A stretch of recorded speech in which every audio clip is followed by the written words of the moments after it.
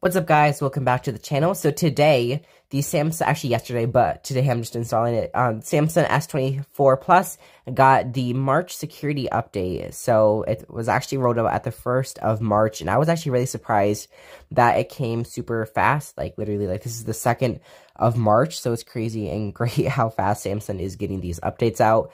But yeah, so it's just a security patch. So I'm going to go ahead and just like take screenshots of like the different apps, like stock apps, like camera, home, just to see if after this update, if any of those got any updates. So I'm going to quick do that and I'll be right back.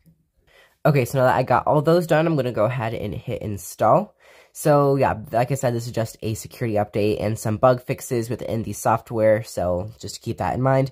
And I'll be doing a shout out to random followers or subscribers in a video once a week. So if you want to get a shout out from me, just comment and say that you are subscribed, but you actually have to subscribe. Or even if you just subscribe, I can find your channel if you are subscribed.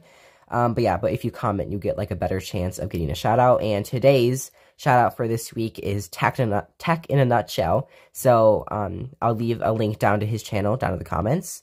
But yeah, if you want to get a really good chance of getting a shout out, just say that you subscribed in the comments. But yeah, this is definitely taking a little while, so I'll just be right back when it's updated. Okay, so this device, or the device, the update is at 94%, so it actually went from like 60 to 95, like really fast. So, okay, just skip to 100. So now we're just gonna, optimize apps and stuff like that, and I'll check after this update to see if it's on the Z Flip 5, which is if you can kind of see what I'm filming with. So yeah, so far it's just the S24 Plus, but like I said, I'll check to see if it's on the Z Flip 5. So if you want to see and just stay around for that to see whether or not the Z Flip 5 received the update, just consider subscribing for that.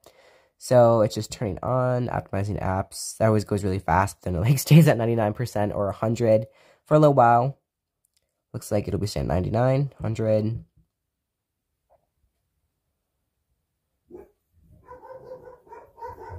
And there it is. So it's on. Actually, last time for the February update, the lock screen was black when it turned on. So that's good that it didn't do that. Wow, that actually turned on really fast too for an update.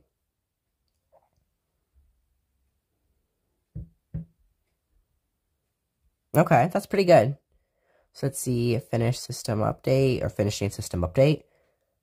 Just let that do its thing. But yeah, I'm definitely noticing that the phone's like a little bit smoother. Even the animations have changed a little bit. Widget's not quite responding. Update. Or the phone has been updated. Okay. I feel like animations are smoother, but let me go check to see if any of the app versions have changed. Okay, so Home UI is at the same version ending in 81 as it was before the update, and then Gallery ends in 3.5. Let's see, gallery after 3.5, same. So let's see, camera. So 96.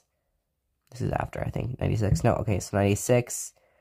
Okay, so it doesn't look like anything has changed. Let's see, messages 1014. Messages 1014. So no apps, like system apps, have been updated.